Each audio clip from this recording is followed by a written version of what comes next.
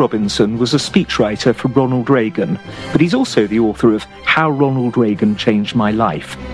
Peter's a fellow of the Hoover Institution and the presenter of Uncommon Knowledge. He understands more than almost anyone else alive today Ronald Reagan's secrets of statecraft. Peter, you say in your book, How Ronald Reagan Changed My Life, that speechwriting is 1/3 research, 1/3 writing, and 1/3 staffing. Please, can you tell us a little about each of those stages in the process? Oh, sure. Speechwriting in the Reagan administration, it varies from White House to White House, of course. But so what I learned the first third, research. I joined the staff of Vice President, as he was then, George H.W. Bush, before going to work for President Reagan. 25 years old I was, and they hired me only because they needed somebody really fast. They were going to hire someone more senior to me eventually. As it happened, they never did because the Vice President and I hit it off. But in my first speech meeting with him, I walked in, sat down across the desk from him, as he would do, never when there was a woman present. He was a kind of old-fashioned gent, but as he would do when it was only men and it was just him and me, he leaned back in his chair and put his feet up on his desk.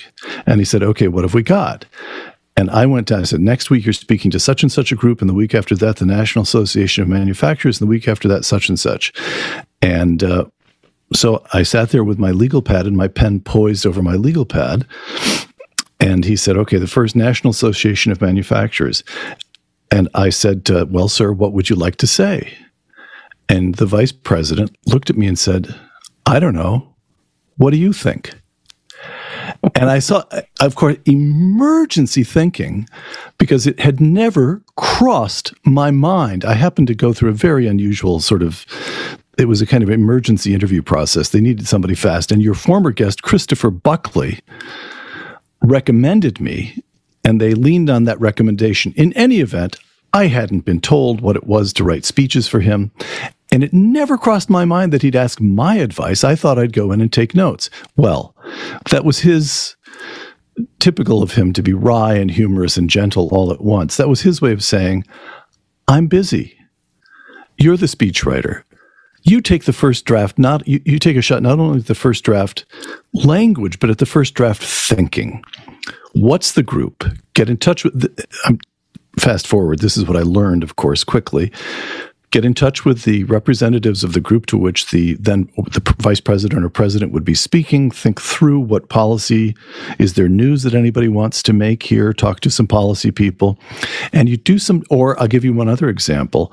1984, we're getting ready for the president's re-election campaign, and the polls indicated, partly because the Reagan economic program had kicked in by then. In 1980, when he ran in 1980, the economy was the top issue, double-digit inflation. By 1984, the economy is falling as an issue because it's booming, and inflation is down into low single digits.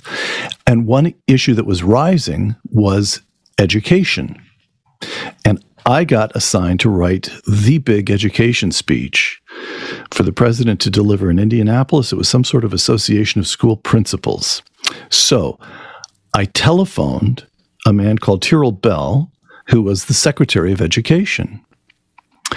And couldn't get through to him. And the assistant said, well, he's on vacation now, but he'll draft something from the beach. So I waited a couple of days, and I got this semi-literate. He had just dictated it, and it was mush. He talked about this program, that program, spending more here, spending less there, and I made a kind of emergency telephone call to a man called Dick Darman, who was then the communications director. And Darman is very busy and very curt, and he said, I described what had happened, and he said, so you're telling me we don't have an education policy? And I thought for a moment, I said, well, yes, that's right. And then Dick Darman said, then make one up. And he hung up on the phone. He hung up on me. Okay. So you're 25 years old and you've been given the job of making up America's education policy. Welcome to American politics, Andrew. By then I was 27-ish. But so I went into emergency. I called around friends of mine who paid attention to education, and I discovered this man called William Bennett, who was then at the National Endowment for the Humanities. And he and I had 2 or 3 lunches and working sessions. And lo and behold, I did sort of devise a 6 or 7 point education policy. Education did not actually play as dominant a role in that campaign as people thought for a moment or two it might. And thank goodness, because I was in some ways, I had pulled together the education policy. But that was quite typical, that the speechwriter, it's not quite as wild as it sounds, because there's staff who look at we come to staffing next. Then, of course, you write the darned thing.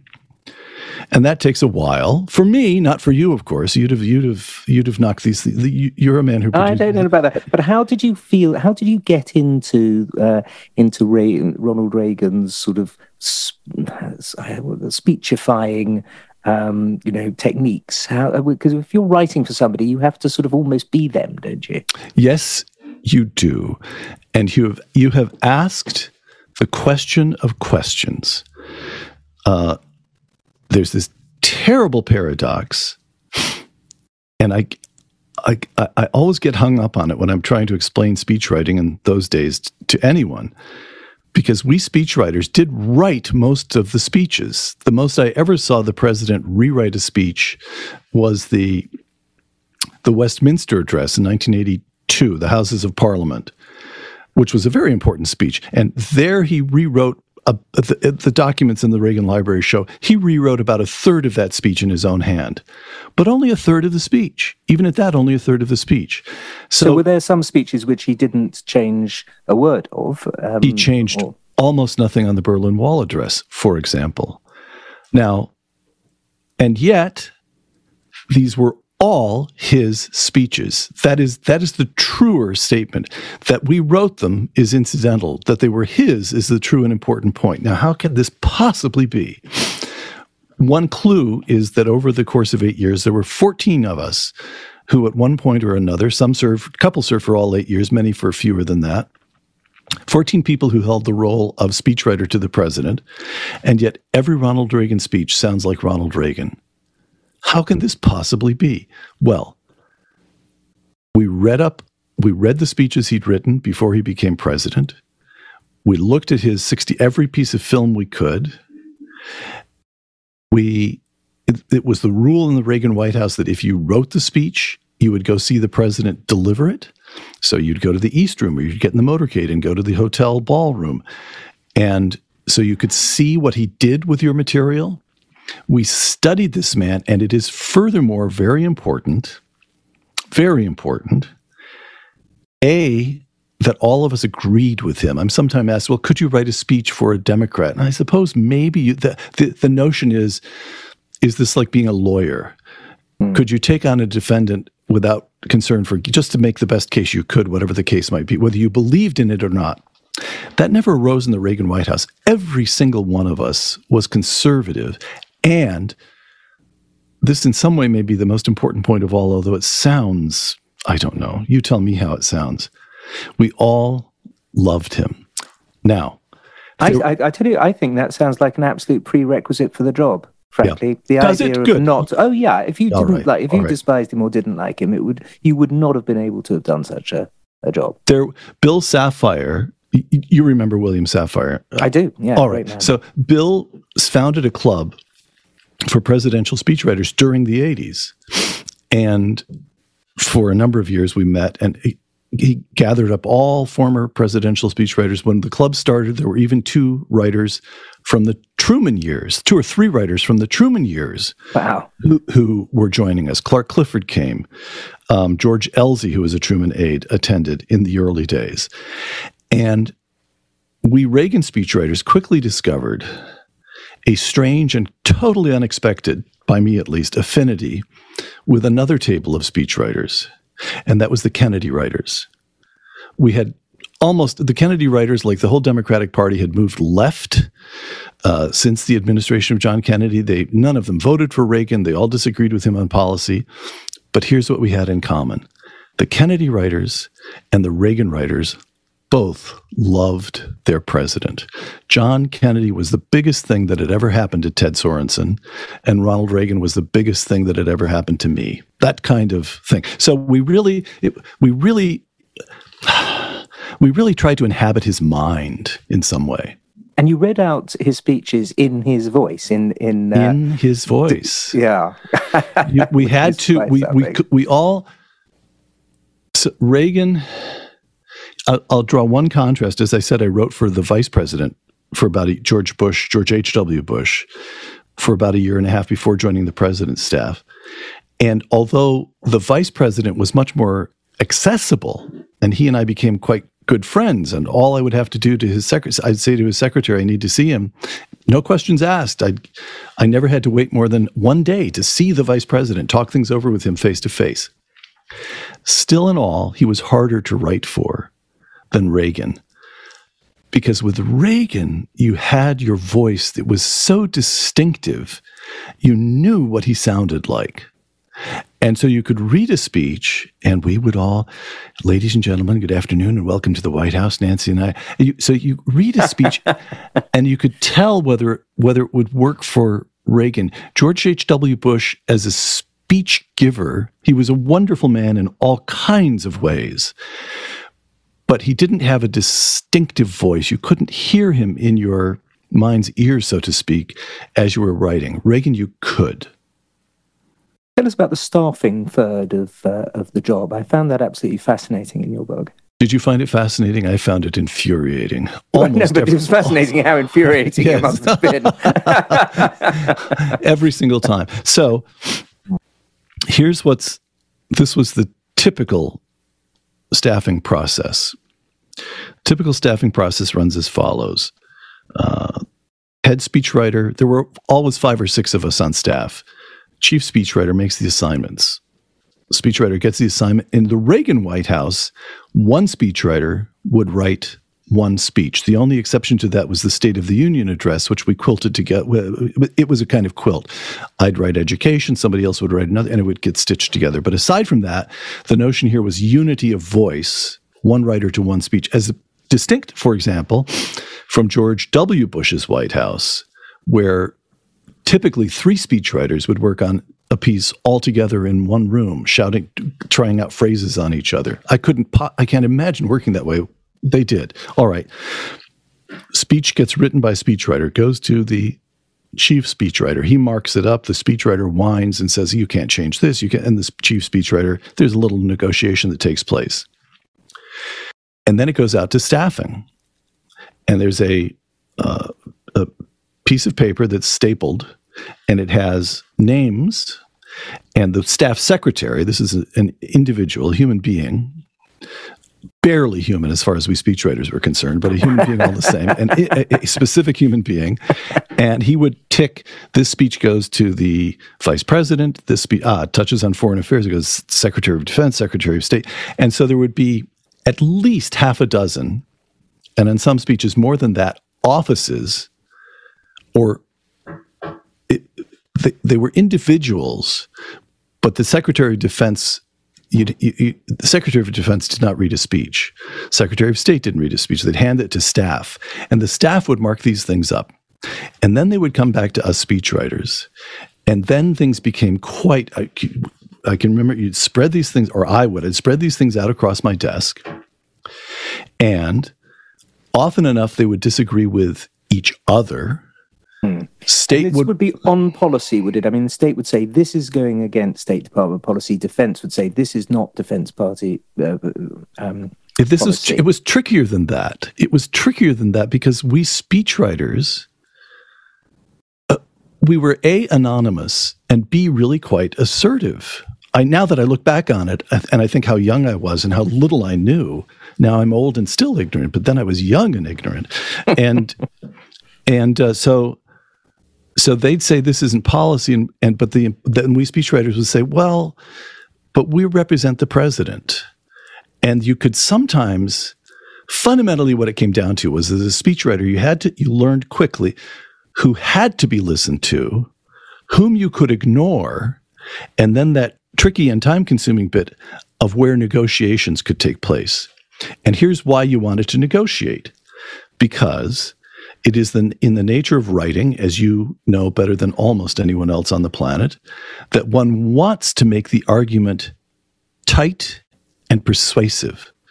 And in politics, quite often, so the speechwriters want something, they want vivid language, they want persuasive, tight arguments, and they want consistency of policy, because that's the way writers think.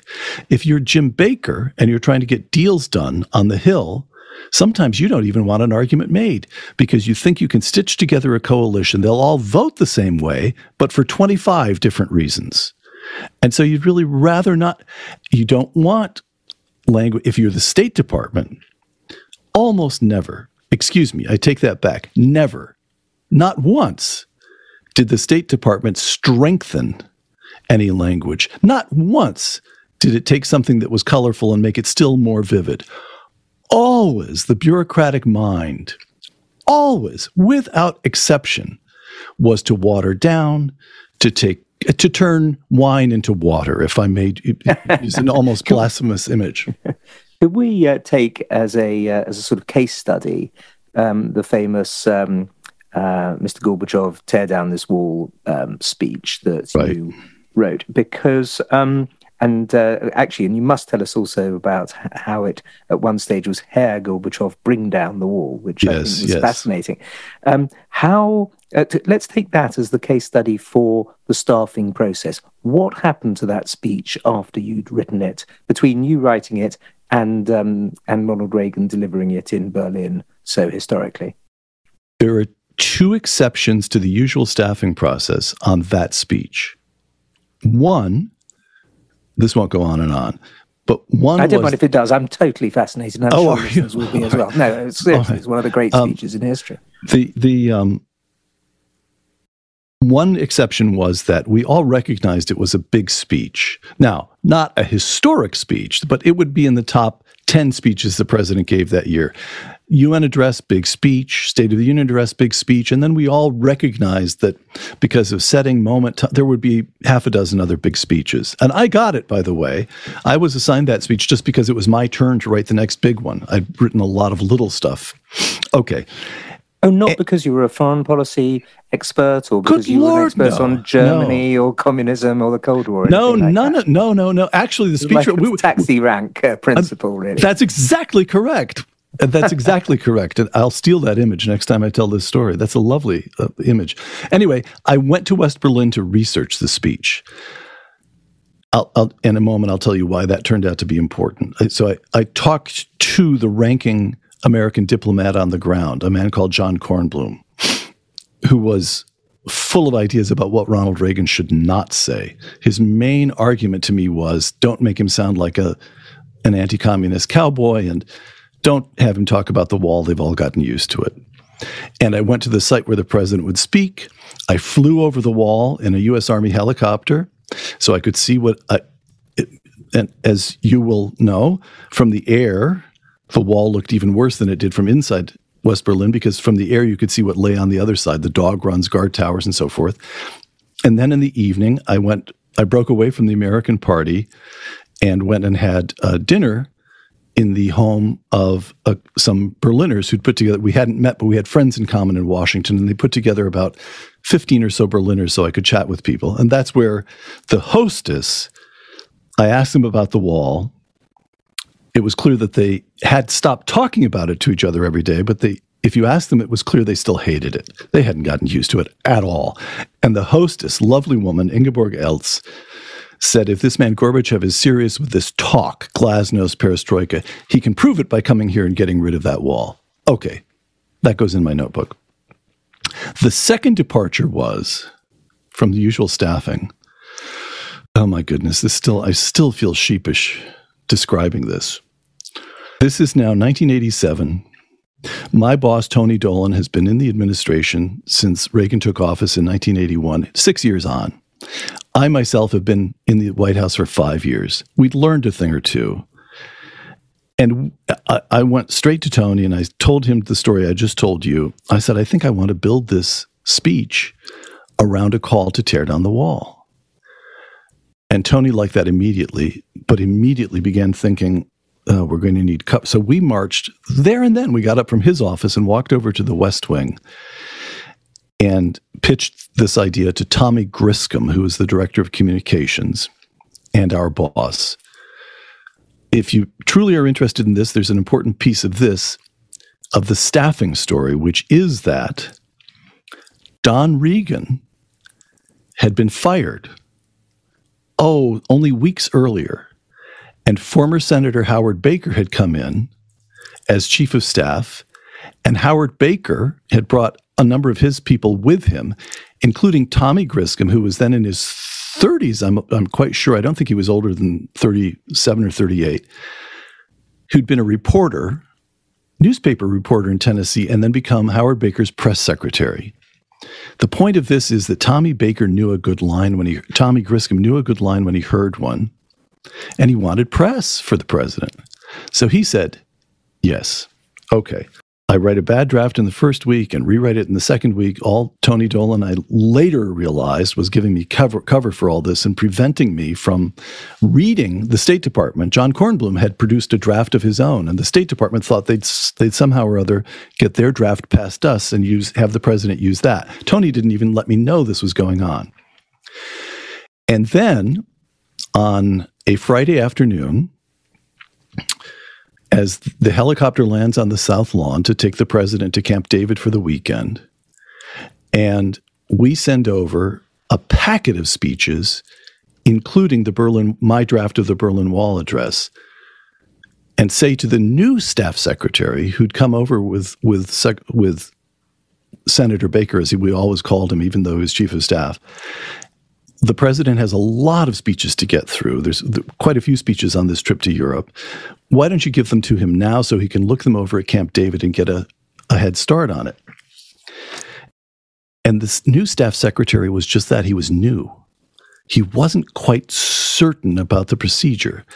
I wasn't there when this handoff occurred, but I am told that he resisted a bit and said, wait, I think this should go to staffing first. And then the president walked in on his way to the helicopter. We're in the diplomatic reception room on the ground floor of the White House. And the president looked and said, oh, well, what have you got for me? And the staff secretary handed him this batch of speeches.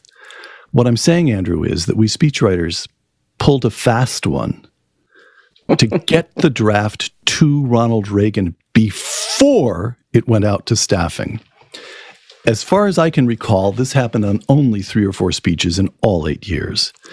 But we did it. We pulled a fast one. And it was important that the Baker staff weren't quite sure what they were doing. They were good people. They learned quickly. I don't mean to suggest incompetence, but they were brand new in the job. Yeah. Okay. So we meet the president the following Monday. He's read the speech and singles out the passage in discussion in front of staff, singles out the passage about tearing down the wall as a passage he particularly wants to deliver. Then the speech goes out to staffing.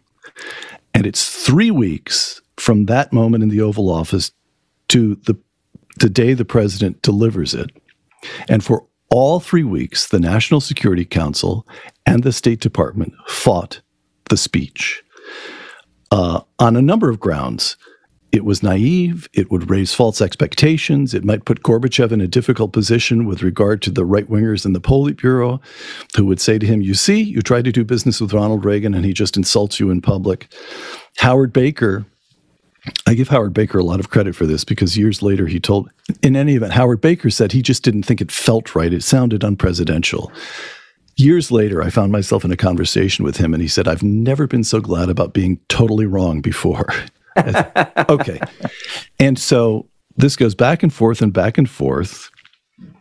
And what Tommy Griscom keeps getting, my notes record that the state and the NSC submitted 7 alternative drafts. 7 times they wrote a draft of their own on this, that, or another pretext, but the passage to tear down the wall was missing from every one. And a new draft would get submitted, and Tommy Griscom would call me over, and he'd have me sitting right in front of him, have me look over their new draft, And then, are there any concessions you can make here? No, I want to stick with the original draft. And this is why it was important that I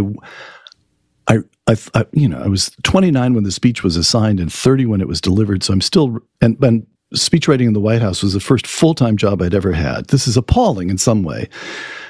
But I thought to myself, I was in Berlin. I saw the wall.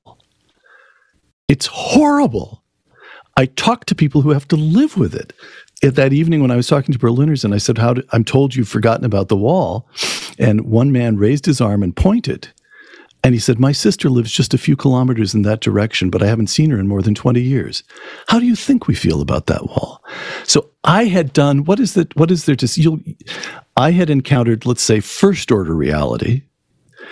And the State Department and the National Security Council, these were people who made up their opinions by talking to each other and talking to West German diplomats. So I just thought, but they came after me because Ronald Reagan had this gone out to staffing first, it would have been smothered. It was critical that it went to the president and that he singled it out because they all had second thoughts. Nobody really wanted to play the scene with Ronald Reagan himself, in which they said, we know you're the nation's leading anti-communist, but we sort of think this is too much. But if they could talk the speechwriter into changing his mind, if I wrote a memo to the president saying, on mature reflection, sir, blah, blah, blah, he might have backed down. Okay. So I didn't back down. And then I'm told that so they took off for to finish the story. I was not part of the traveling party. And I learned afterwards what happened, that Ken Duberstein, who just died a couple of weeks ago, Deputy Chief of Staff Duberstein, the fighting goes on and on and on. It continues. Secretary of State George Shultz objects to the speech again in Italy, which is where they stopped first. And Duberstein thought he had no choice but to take it back to the president. And Duberstein told me that he brought the central passage. He explained state and NSC objections. And then he had the president read the central passage, and they talked about it for a while. And then Reagan got that characteristic little twinkle in his eye, and he said, now, I'm the president, aren't I? Yes, sir. We're clear about that much. So I get to decide whether that line stays in. Yes, sir. It is your decision. Well, then, it stays in. Boom. So the day... Did George Shultz ever say to you that he was wrong and you were right? He did not. He made it clear that he did not care to have the subject raised. We did not That's discuss as good as it. Admitting it. But I will, very much to his credit, Tommy Griscom told me it had this weird quality. I do think it still strikes me as strange all these years later. They all thought the speech. Tom Griscom told me that after the president delivered it, the American Party, George Shultz is up on the platform behind the president because he's a major dignitary, but there's staff milling around. The president then moves to the motorcade. They all begin to move to the motorcade to go on to the next event. And George Shultz scans the crowd, and Tommy Griscom sees Schultz's big blue eyes, those laser beam eyes of George's, settle on Tommy. And George Shultz makes his way through the crowd to Tommy Griscom. And Tom said he had never been so frightened in his life. He was about to receive a dressing down from the Secretary of State about a speech. Okay. And George Shultz got to him and looked at him and said 3 words. You were right. You were right. So it had this strange quality that it seemed that there were serious people, professionals, to whom this seemed all wrong right up until the moment they heard it. And then it seemed right. There's something that you, it's a key moment in the Cold War, obviously, and there's something you have in the book which I thought was fascinating. Was it Tony Dolan who said to you, actors get used to alternative endings? Yes. Now go into that, unpack that, because I think it's very interesting, your sort of theory of Ronald Reagan and the Cold War with regard to alternative endings. Yes. By the way, Andrew, I could yak on for days. Good, and I'm conscious, by the way, that I'm following. I just listened to the podcast you recorded with Victor Davis Hanson, and I feel as though I'm coming on stage to tap dance after a performance by Pavarotti. I'm just conscious that. So you just move me along here as I go through this. No. I'm enjoying listening. But tell us about this. Actors get used to alternative endings. Right. Tony's point was that when Ronald Reagan went to Hollywood in the 30s, I've forgotten the numbers now. I believe it was in his first 3 years, he appeared in 17 movies. And the president himself used to say of Hollywood, they didn't want them good, they wanted them Thursday. In other words, in those days, they were just making product. And it was quite typical for the actors on the soundstage to get ahead of the screenwriters. So they'd finish a scene, there would still be an hour left, everybody's under contract, the lights are up, they're in their makeup, they're in their costumes, and but they just finished what the screenwriters have produced. And Reagan got a reputation for being quite good at ad-libbing and trying out different scenes. So they'd lay down a few scenes. They couldn't get too far ahead of the scriptwriter, but they'd try things out. And it always struck me as very odd, but even in the 80s, even with Ronald Reagan in the White House, there's a kind of grimness about the conservative outlook. Whittaker Chambers writes in his book Witness that when he left the Communist Party, he did so in the consciousness that he was leaving the winning side to join the losing side. Jean-François Revel, what year would that have been? 85 maybe? Jean-François Revel produces a book which turns into a bestseller, and it's called How Democracies Perish. Okay. So somehow, or the whole underlying premise of détente and coexistence of the Nixon-Kissinger Ford policy is that the Soviet Union is going to be here essentially forever. It's a great power. We have to deal with it. All we can do is manage the relationship. This is just the way things are, and they're going to continue to be that way. And Ronald, that always struck me as very strange, because nobody really could say when he woke up in the morning what would happen that day. Isn't that right? Isn't that the way human life is? We understand in our own lives the open-endedness of life, but somehow when people try to think through future history, so to speak, if they think forward in history, they think some strange way it's predetermined. Well, and especially to do with communism, because essential to communism is this concept of the inevitability of the dictatorship of the proletariat. So we were, in a sense, even the conservative movement was sort of buying into what is essentially a Marxist concept. That is exactly so. We had made an intellectual concession it was a very serious concession without even realizing what intellectual ground we had ceded. That's the way I read it now. And Ronald Reagan's mind just didn't work that way. So there's a famous moment told to me by Dick Allen, to whom it happened. The year is 73, I think. Reagan is now No, it's 77. Reagan's now a former governor of California. He's run for the Republican presidential nomination and lost to Gerald Ford. Ford, in turn, lost to Carter. So Reagan is, for all anybody knows, a washed-up politician. Carter's just been elected president.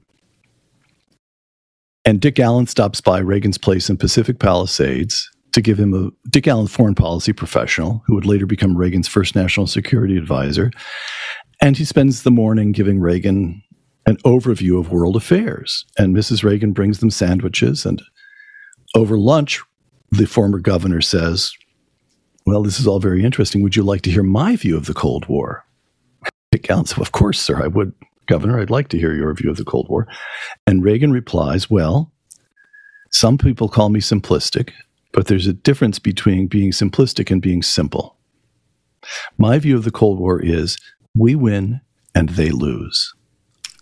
Magnificent. It is, isn't it? I mean, it is. Here they are over sandwiches and potato chips in Pacific Palisades, but he's making the most. Nobody thought that. Dick Allen made the point that he'd trained under Kissinger, and there was just no one in American politics who could have uttered such a statement, except Ronald Reagan. So he had, with your. I know that you've just recorded a podcast with this person. and he is in all kinds of ways a genuinely great figure, Henry Kissinger. My impression of watching him, listening to him, reading his books, is that he has a mind, he knows immense amounts of history, and he applies to that history very close calculations. You look at the pictures of Kissinger and Nixon in the Oval Office, and you can almost hear the tumblers turning in both of their minds as they make constant calculations of power, correlation of forces, and so forth.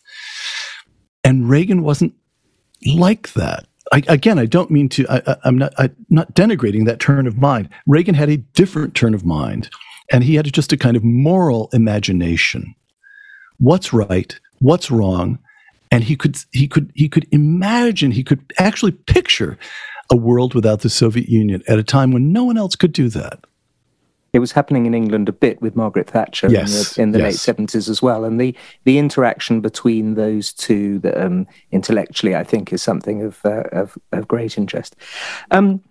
You say in your book that after the assassination, after Hinckley's assassination attempt, Reagan emerged a larger man. What did you mean by that?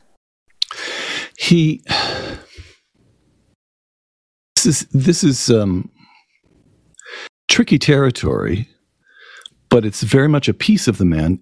And in my judgment, it's impossible to describe him in whole without getting into this territory a bit. But it's religious in nature. And he says this to a few people, and he records it in his diary. I have heard from people who heard it themselves at second or third hand that he said that Mother Teresa visited the White House a couple of times. And she said it to him, and he said it to her, that he had the feeling. By the way, Reagan's religion, very, very difficult to get at. He's not a man who wears his religion on. He actually wears very little on his sleeve. It doesn't wear his religion on his sleeve. Doesn't even go to church all that often. But I had long talks with, among others, Bill Clark, Judge Clark, who did get to know Reagan extremely well, and told me how often Reagan was in prayer. All right, the notion is simply this: that he felt after the assassination attempt that in some basic way he had been spared for some higher purpose. Now, who else had a feeling, although he hadn't survived an assassination attempt? I might suggest to you the title of a recent book called Walking with Destiny. Churchill felt, is it not the case that... In retrospect, the number of times that Winston Churchill escaped close brushes with death, an assassination attempt is almost a sort of oversight. Yes, it's extraordinary that he didn't... I mean, actually, one suffragette did try to push him in front of a railway train. Yeah, so under some circumstances, you might call that an assassination attempt, but nonetheless. Right. Yes, and he also very much felt that the Almighty was saving him for a greater purpose as a result of surviving all these close brushes with death. And what you're saying is that Ronald Reagan had that. Yes, and what it meant was that from that moment on, now you could see this you could sense it in him, but from that moment on, all kinds of things that matter a great deal to most of us just didn't matter to him anymore. They didn't matter. His reputation, this diplomatic maneuver, that diplomatic maneuver, somehow or other, he was just firmly focused, that's not the right way to put it, but the notion of freedom and liberty, and also, it doesn't get picked up on terribly much, I don't think, he really hated nuclear weapons. And so the notion that he was a warmonger, like so many attacks on these great people, you and I have discussed this earlier, so often the case that the press not only gets things wrong, but gets things exactly wrong. Not just a matter of nuance, but off by 180 degrees. So, for example, here's one of those moments. And I just don't know how he would have, if this moment would have taken place before the assassination attempt. There's a meeting this is not in the book, oddly enough. I couldn't find a place to put it in. I don't know why. In any event, speechwriters in the Oval Office, can't remember what speech we were discussing, but the big issue in Washington at the moment was the Strategic Defense Initiative, so-called Star Wars. And the question was, is Reagan serious about this? Or is this, as all the calculating minds supposed, a bargaining chip? Or a gigantic bluff. Of course, that's the gigantic, other thing. No, exactly. Does he mean it, or is it a bluff, or something to be dispensed with at the bargain? All right.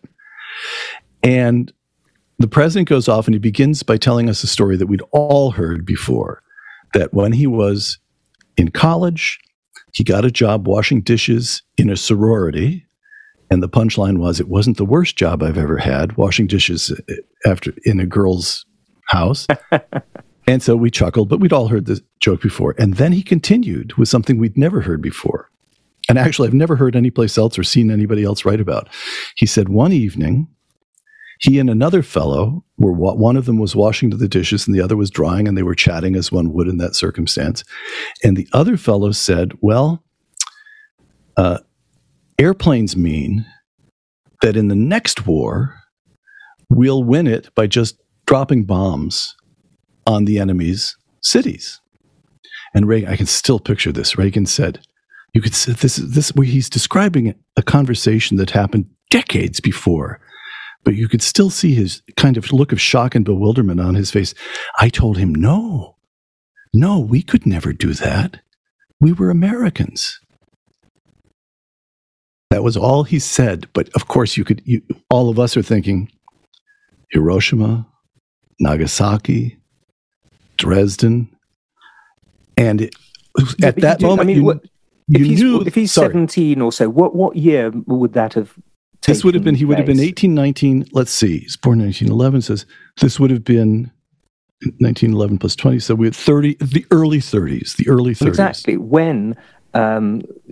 Before the Nazis started bombing Rotterdam, before even Guernica was bombed, yes. It was a very powerful moral concept that it was a war crime to bomb innocent civilians in cities. True. All that is true. My point is that here he is repeating that concept in the 1980s in the Oval Office. And at that moment, we understood the Strategic Defense Initiative is not a bargaining chip. He really wants to use our technological advantage to discover a way to protect the American people from nuclear weapons. That was my point there, Andrew, about the... You talk about him... It's very interesting in your book where is he lucky? Is he unlucky? You put forward the ideas that he had been lucky, especially in a couple of moments in politics. Mm-hmm. But then you say his father was a drunk, his first wife divorced him, and when he was in his 40s, his acting career was ending. I mean, those are huge, all three of them, punches in the face to take. Yes, they are. And yet, later on, you depict a man with immense serenity. He's calm before the State of the Union. He didn't curse or mope or shout. He was a man of tremendous serenity. You've mentioned, of course, his religion, but where else does this come from, this serenity?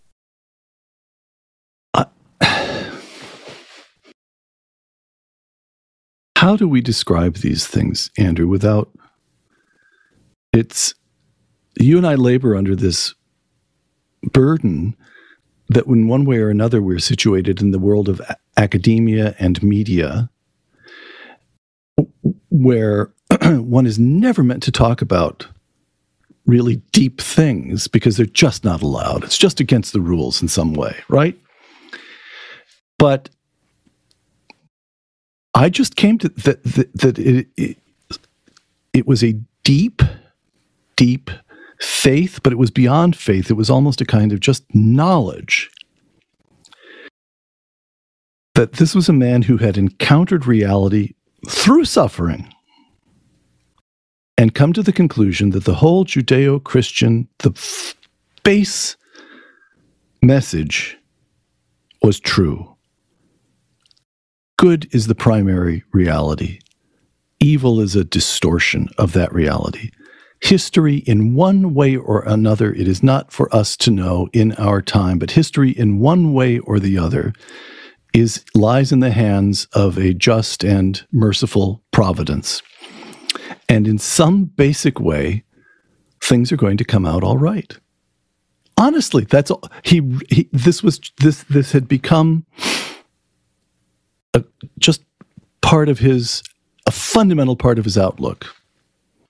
And you say also his happy marriage was something that gave him serenity as well. Tell us a little bit about that, because Nancy Reagan, has been horribly ill-treated by people, commentators, especially on the left over the years. So tell us a bit about that. She was difficult for us, Andrew, even at the time. I can tell there was one moment I think it lasted about 3 weeks, when, since I was the junior speechwriter on the staff, I was told that I was now going to be writing speeches for Mrs. Reagan. And it took me about 3 weeks to wriggle out of that and persuade Mrs. Reagan that they needed to go hire a full-time speechwriter on their own. But I have in my files, I think it was 3 pages. I don't think she ever gave anything longer than about 3 pages. But I have a speech for Mrs. Reagan in which Mrs. Reagan, with a blue felt tip pen, has drawn a line through every line on every page. The ultimate nightmare for a speechwriter. The ultimate, every single word I wrote. And that came back to me. What? So, had that ever happened to you at all your entire career? Never. You wrote 150 speeches in your first year as a speechwriter. Nothing like that ever happened. That was not just a rejection. That was a rejection in detail. She wanted me to know she'd considered every word and found it wanting. All right. So she was a difficult, tricky lady. But there's a moment in his life, a couple of people told me this, even one of them is still alive. 2 people, when I was writing that book, I went to major people who'd known the president longest. And a couple of people told me using almost exactly the same words, which suggested to me that they had heard it in those words from Ronald Reagan himself. But they both said that the breakup of his first marriage was the worst event in his life. And he told them that. And they did not want to go on the record saying so out of respect for him. And her, perhaps. And her as well. So he starts dating one starlet after another. There's a moment for the first and only time in his life where there's a kind of recklessness that enters in. He's showing up at nightclubs, he's drinking, he's dating one starlet after another. And his career is not going terribly well. It isn't over the way it would be after I beg your pardon. His career is already beginning to fade. Career as an actor. And so you can see this, the way we thought about it in the White House. There were 2 people. Reagan was the older of the 2, but Peter Lawford, this genial Englishman who married one of the Kennedy sisters and had a quick early rise in his career, and then it stalled out, and he got divorced, and he was a lovely man known around Hollywood. He lived in Malibu, and he would throw parties, and he would be constantly drunk and high, and it just threw away the second half of his life. And you could see Ronald Reagan moving in that direction for a moment or 2. And then he meets Nancy, and she takes him in hand. And she gives herself to him. She's not a nobody. She's a starlet. She has some standing in town because her mother was an actress for many years. Nancy Reagan really knew Spencer Tracy. She knew major figures in Hollywood because her mother had been an actress. So this is not a nobody. And it just turns Ronald Reagan around. And in later years, as I got to know Mrs. Reagan, I got to know Mrs. Reagan better after the White House. In fact, we had this conversation once. I took her to lunch at the Hotel Bel Air, where she had her own table, and they knew without asking to bring her a very finely chopped Cobb salad, of which she ate almost nothing. She ate like a bird. And we discussed, she wouldn't want this repeated, and I don't mean to make it sound as though it's denigrating anyone, but the difference between what she and Ronnie did in Washington and what George and Laura Bush were doing. And she made the point that she got to Washington, and she did in Washington just what she did in Hollywood. She looked around and said, whom do I need to charm to help my husband? And so she became very good friends with Katharine Graham. We speechwriters always disliked this, that Mrs. Reagan was making friends with the liberal establishment. She was doing it because she understood the way people operate. She knew how towns worked. So you get that. You get someone who loves him totally and unconditionally. You get someone, if Mrs. Reagan is the one who's tough on staff, never on a policy matter.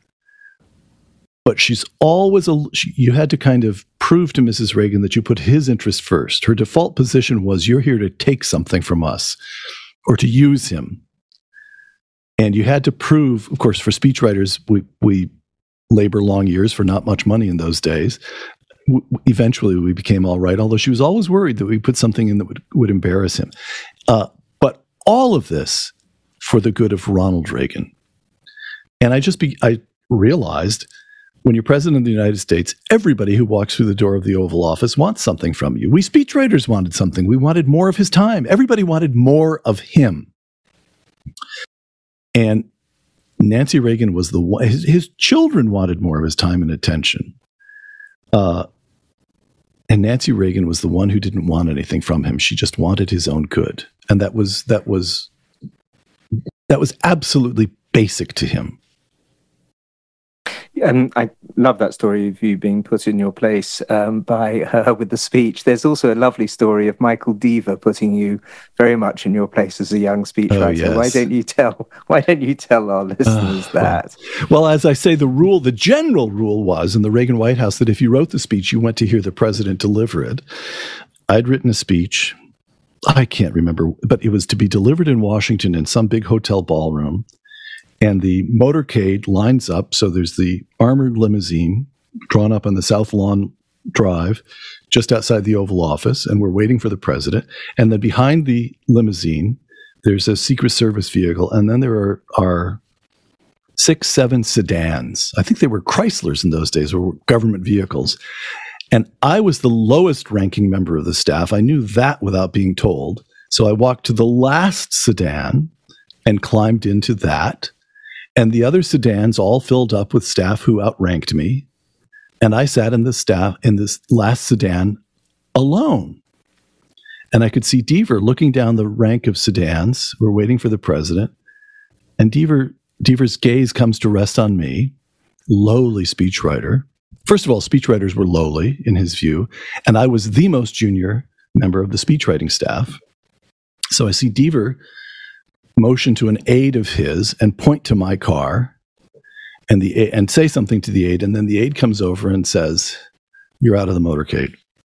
Mr. Deaver doesn't want to devote an entire vehicle just to a speechwriter. You're out."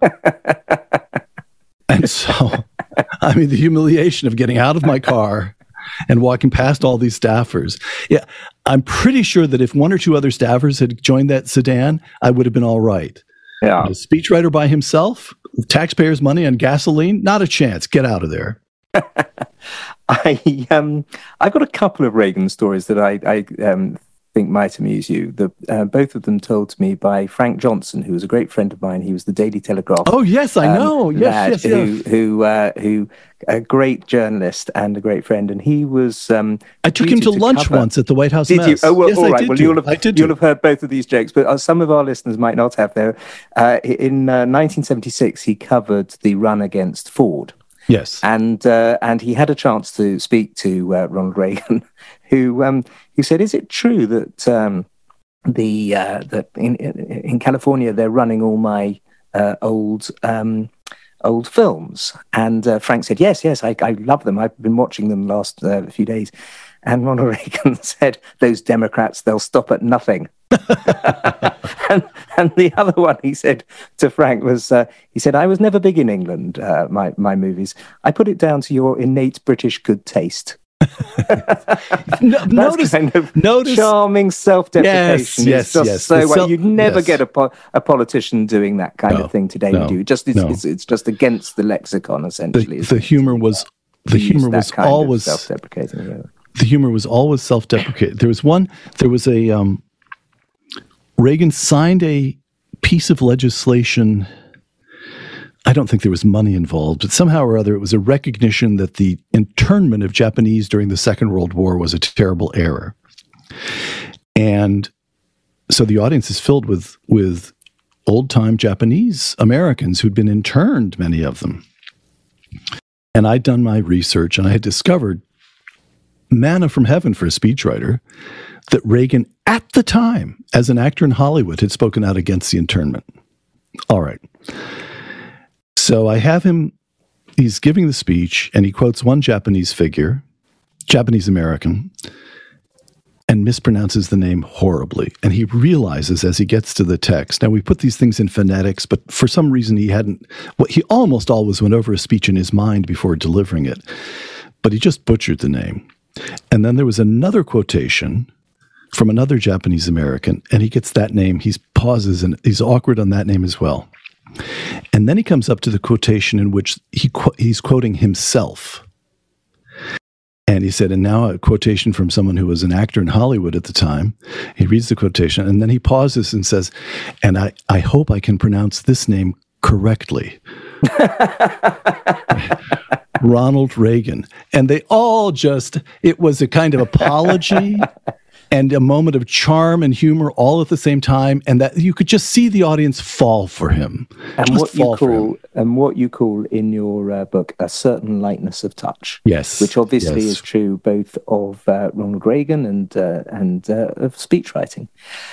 We have spoken for an hour. I rather feel we could have spoken for at least 5, Peter, but thank you very much indeed, Peter Robinson, for this truly fascinating insight into the process of speechwriting for the person who I believe to be the greatest American peacetime president of the 20th century. Thank you, Adam. You have a dinner party? Yes, I've got a dash now. Apologies. I'm exactly. Okay, dash.